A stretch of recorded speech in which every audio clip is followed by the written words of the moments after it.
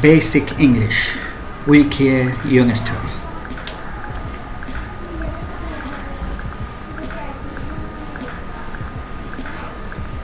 Welcome to my YouTube channel.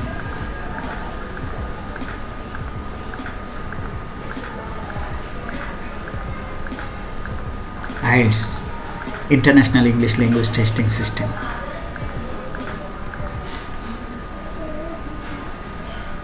IELTS Listening Practice 1 Audioscripts. Let's start.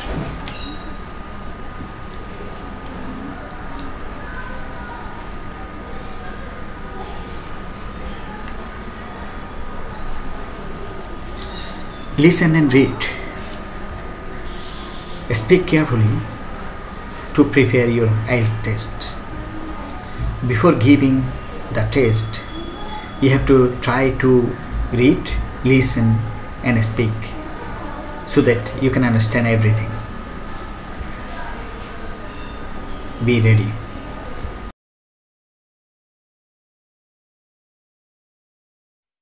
Test 1. You will hear a number of different recordings and you will have to answer questions on what you hear. There will be time for you to read the instructions and questions, and you will have a chance to check your work. All the recordings will be played once only. The test is in 4 sections. At the end of the test, you will be given 10 minutes to transfer your answers to an answer sheet.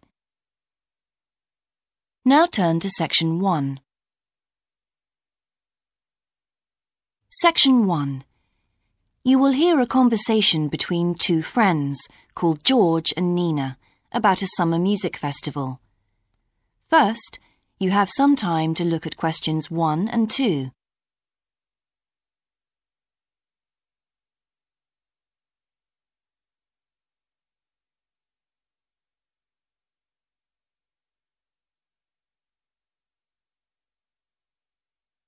You will see that there is an example that has been done for you. On this occasion only, the conversation relating to this will be played first.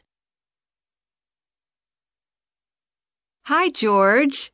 Glad you're back. Loads of people have phoned you. Really? I felt just like your secretary. Sorry. I went into the library this afternoon to have a look at a newspaper and I came across something really interesting. What?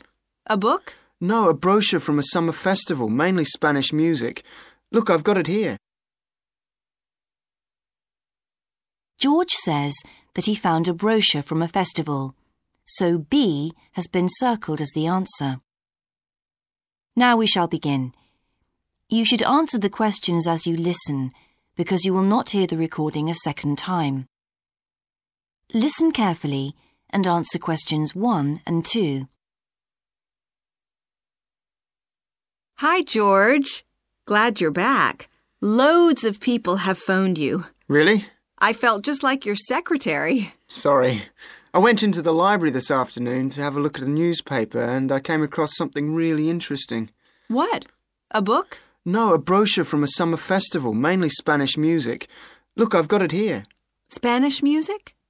I really love the guitar. Let's have a look. So what's this group, Guittarini? They're really good. They had a video with all the highlights of the festival at a stand in the lobby to the library, so I heard them. They play fantastic instruments, drums and flutes and old kinds of guitars. I've never heard anything like it before. Sounds great. Okay, shall we go then? Spoil ourselves? Yes, let's. The only problem is there aren't any cheap seats. It's all one price. Well, in that case, we could sit right at the front. We'd have a really good view. Yeah, though I think that if you sit at the back, you can actually hear the whole thing better. Yes. Anyway, we can decide when we get there. Before you hear the rest of the conversation, you have some time to look at questions 3 to 10.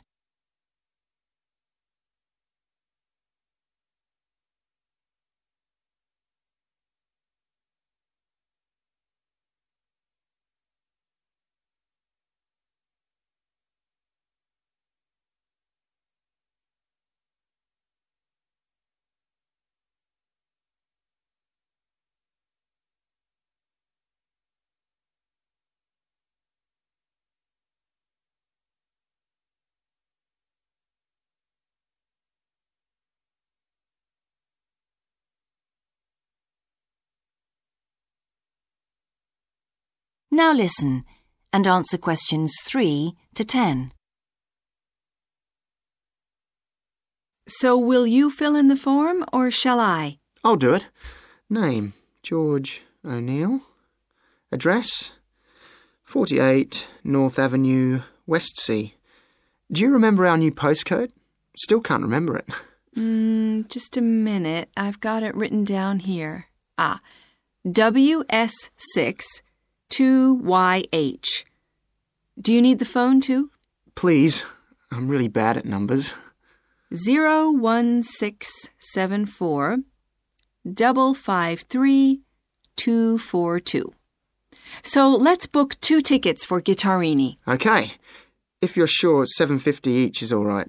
How do you feel about the singer? I haven't quite decided. But I've noticed something on the booking form that might just persuade me. What's that then? Free refreshments. Really? Yes, look here. Sunday, 17th of June. Singer. Ticket, £6, includes drinks in the garden. Sounds like a bargain to me. Yes. Let's book 2 tickets for that. So, what else? I'm feeling quite keen now. How about the pianist on the 22nd of June? Anna Ventura? I've just remembered that's my evening class night. That's okay. I'll just have to go on my own. But we can go to the Spanish dance and guitar concert together, can't we? Yes, I'm sure Tom and Kieran would enjoy that too. Good heavens, £10.50 a ticket. I can see we're going to have to go without food for the rest of the week. We'll need to book 4. Wish we were students. Look, children, students, and senior citizens get a 50% discount on everything. If only. That is the end of section 1. You now have half a minute to check your answers. Section 2. You will hear the education officer of a dinosaur museum giving information to some teachers who are planning a school visit. First, you have some time to look at questions 11 to 15.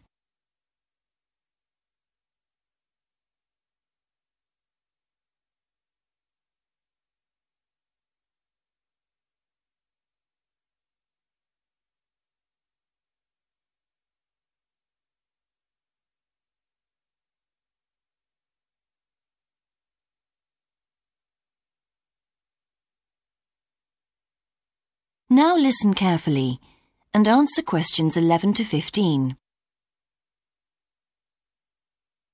Hello, and thank you for asking me to your teachers' meeting to talk about the Dinosaur Museum and to tell you a bit about what you can do with your students there. Well, let me give you some of the basic information first. In regard to opening hours, we're open every day of the week from 9 a.m. to 8 p.m. except on Mondays, when we close at 1:30 p.m. And in fact, the only day in the year when we're closed is on the 25th of December.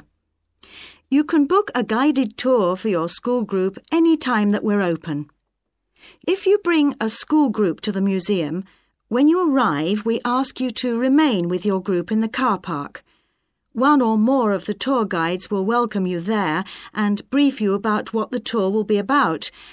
We do this there because our entrance is quite small and we really haven't got much room for briefing groups in the exhibition area.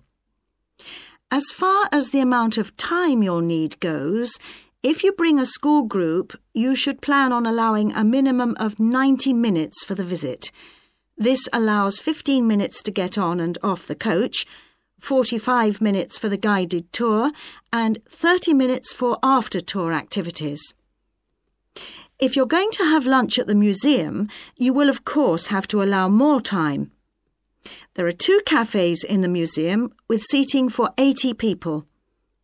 If you want to eat there, you'll need to reserve some seating, as they can get quite crowded at lunchtime. Then, outside the museum at the back, there are tables, and students can bring their own lunch and eat it there in the open air. Before you hear the rest of the talk, you have some time to look at questions 16 to 20.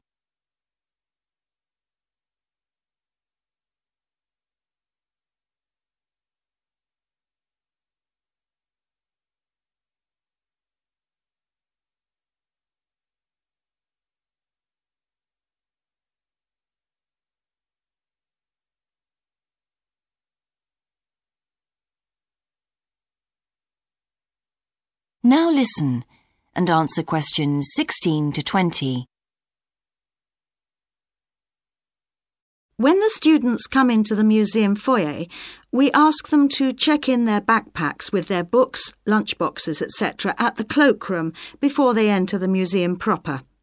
I'm afraid in the past we have had a few things gone missing after school visits, so this is a strict rule. Also, some of the exhibits are fragile and we don't want them to be accidentally knocked. But we do provide school students with handouts with questions and quizzes on them. There's so much that students can learn in the museum, and it's fun for them to have something to do. Of course, they'll need to bring something to write with for these. We do allow students to take photographs. For students who are doing projects, it's useful to make some kind of visual record of what they see that they can add to their reports. And finally, they should not bring anything to eat into the museum, or drinks of any kind. There are also a few things that students can do after the tour. In the theaterette on the ground floor, there are continuous screenings of short documentaries about dinosaurs which they can see at any time. We used to have an activity room with more interactive things like making models of dinosaurs and drawing and painting pictures, even hunting for dinosaur eggs. But unfortunately, the room was damaged in a bad storm recently when water came in the roof, so that's closed at the moment. But we do have an IT centre where students have access to CD-ROMs with a range of dinosaur games. These games are a lot of fun, but they also teach the students about the lives of dinosaurs, how they found food, protected their habitat, survived threats, that kind of thing. And I think that's all I have to tell you. Please feel free to ask any questions if you would like to know anything else about. That is the end of section 2. You now have half a minute to check your answers. Section 3. You will hear a conversation between an English teacher called Paul and a former student of his called Kira. First, you have some time to look at questions 21 to 25.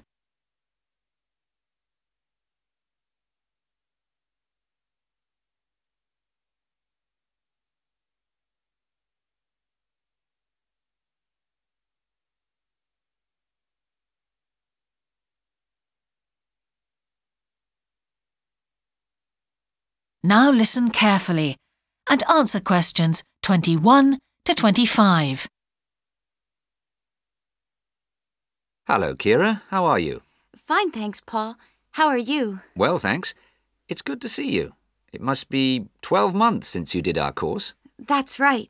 It's nice to come back and say hello. What course did you enroll in? Actually, I went straight into third-year pharmacy. They credited me with 2 years, which probably made it more difficult for me. On the other hand, you were lucky to be granted credits. Is that why you chose the course? Yes, and as I'd already finished a course in it in my country, I thought it would be easier if I studied something I already knew. I didn't realize you went into third year. I thought you started in first year. No wonder it was so hard. And what do you think is one of the big differences between studying at a university here and studying in your country? Well, I found it very difficult to write assignments because I wasn't familiar with that aspect of the system here. The main problem is that the lectures expect you to be critical. That made me feel really terrible. I thought, how can I possibly do it? How can I comment on someone else's research when they probably spent 5 years doing it? I think a lot of people who come from overseas countries have similar problems. But after a while, it became easier for me. People expect you to have problems with the process of reading and writing, but in fact, it is more a question of altering your viewpoint towards academic study. How was the content of the lectures? Was it easy for you? I didn't really have many problems understanding lectures. The content was very similar to what I'd studied before. And what about the lecturers themselves? Are they essentially the same as lecturers in your country? Well, actually, no. Here they're much easier to approach. After every lecture, you can go and ask them something you didn't understand, or you can make an appointment and talk to them about anything in the course. Maybe you found them different because you're a more mature student now, whereas when you were studying in your country, you were younger and not so assertive. No, I don't think that's the difference. Most of the students here do it. In my faculty, they all seem to make appointments, usually to talk about something in the course that's worrying them, but sometimes just about something that might really interest them, something they might want to specialize in. The lecturers must set aside certain times every week when they're available for students. That's good to hear. Before you hear the rest of the conversation, you have some time to look at questions 26 to 30.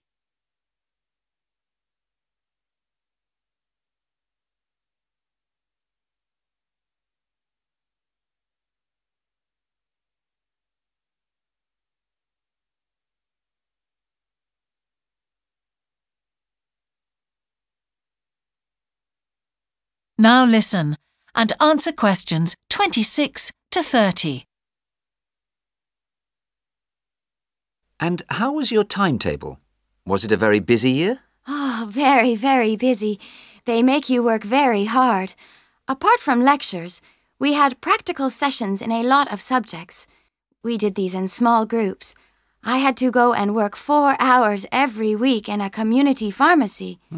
Actually, I enjoyed this very much, meeting new people all the time. Then in second semester, we had to get experience in hospital dispensaries. So every second day we went to one of the big hospitals and worked there. And on top of all that, we had our assignments, which took me a lot of time. Oh, I nearly forgot.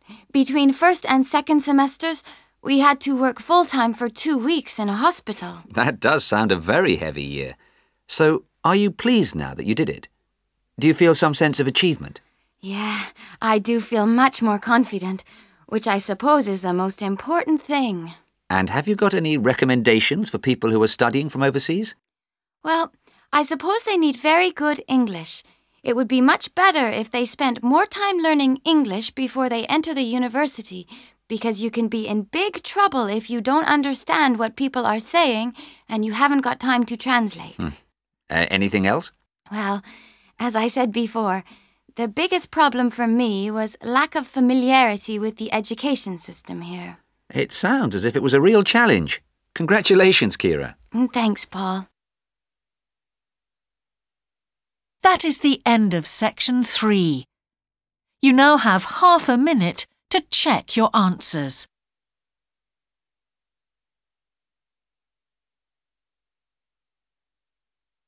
Section 4. You will hear a talk about a project on the wildlife found in city gardens in Britain. First, you have some time to look at questions 31 to 40.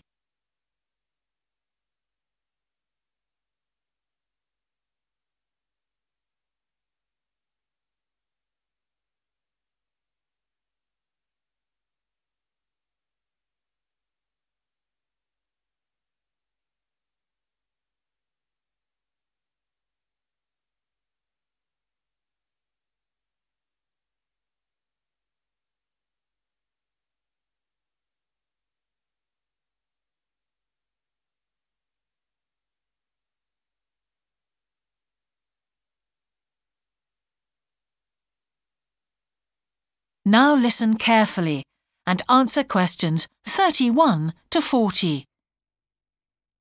Good morning. Today I'd like to present the findings of our Year 2 project on wildlife found in gardens throughout our city.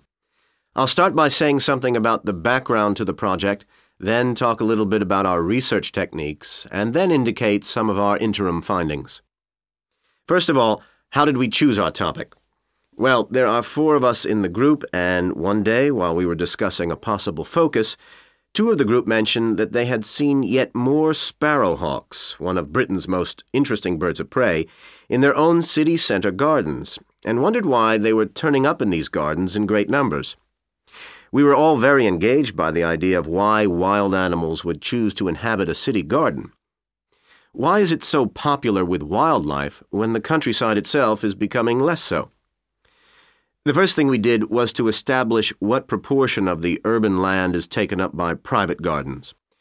We estimated that it was about 1/5, and this was endorsed by looking at large-scale usage maps in the town land survey office, 24% to be precise. Our own informal discussions with neighbors and friends led us to believe that many garden owners had interesting experiences to relate regarding wild animal sightings. So we decided to survey garden owners from different areas of the city. Just over 100 of them completed a survey once every 2 weeks for 12 months, ticking off species they had seen from a pro forma list, and adding the names of any rarer ones. Meanwhile, we were doing our own observations in selected gardens throughout the city. We deliberately chose smaller ones because they were by far the most typical in the city. The whole point of the project was to look at the norm, not the exception. Alongside this primary research on urban gardens, we were studying a lot of books about the decline of wild animals in the countryside and thinking of possible causes for this. So what did we find? Well, so much that I just won't have time to tell you about here. If you're interested in reading our more comprehensive findings, we've produced detailed graphic representations on the college website, and of course any of the group would be happy to talk to you about them. Just email us. What we've decided to present today is information about just 3 species because we felt these gave a good indication of the processes at work in rural and urban settings as a whole.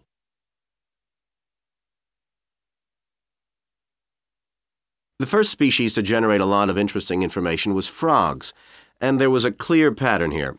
They proliferate where there is suitable water. Garden ponds are on the increase, rural ponds are disappearing, leading to massive migration to the towns. Hedgehogs are also finding it easier to live in urban areas, this time because their predators are not finding it quite so attractive to leave their rural environment, so hedgehogs have a better survival rate in cities. We had lots of sightings, so all in all, we had no difficulties with our efforts to count their numbers precisely. Our final species is the finest of bird singers, the song thrush. On the decline in the countryside, they are experiencing a resurgence in urban gardens because these days gardeners are buying lots of different plants, which means there's an extensive range of seeds around, which is what they feed on. Another factor is the provision of nesting places, which is actually better in gardens than the countryside. Hard to believe it, but it's true. Incidentally, we discovered that a massive new survey on song thrushes is about to be launched, so you should keep an eye open for that. Now, I'd be happy to answer any questions you may have. That is the end of section 4. You now have half a minute to check your answers.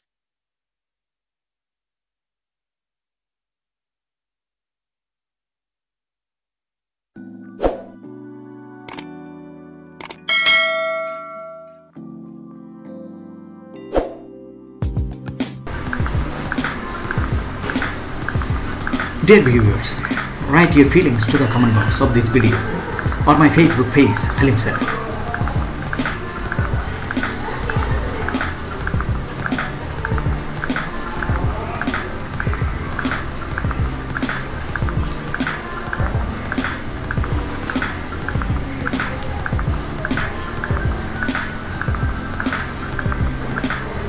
See you again with another video soon.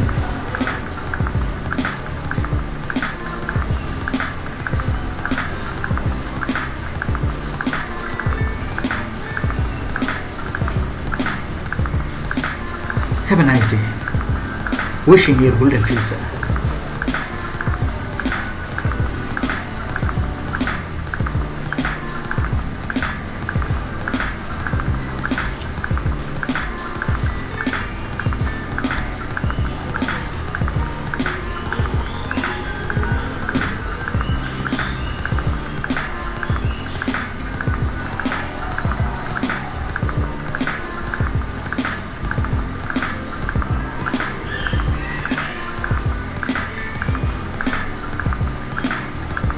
Thank you. Goodbye.